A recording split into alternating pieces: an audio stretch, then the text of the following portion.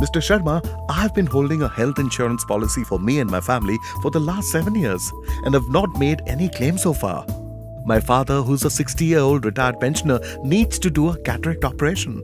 My request to the third-party administrator for cashless facility was agreed to.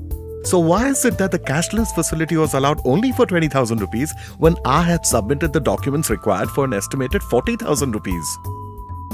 Give me a minute, please.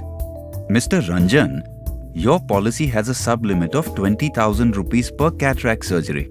That is why your claim has been restricted to that amount. But the policy document does not state that.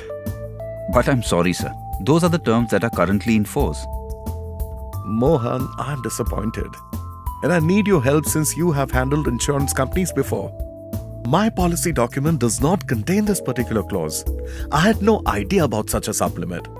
I was expecting that the insurance company would reimburse the 20,000 rupees on submission of bills. Listen, first register a complaint with the grievance cell of the insurance company.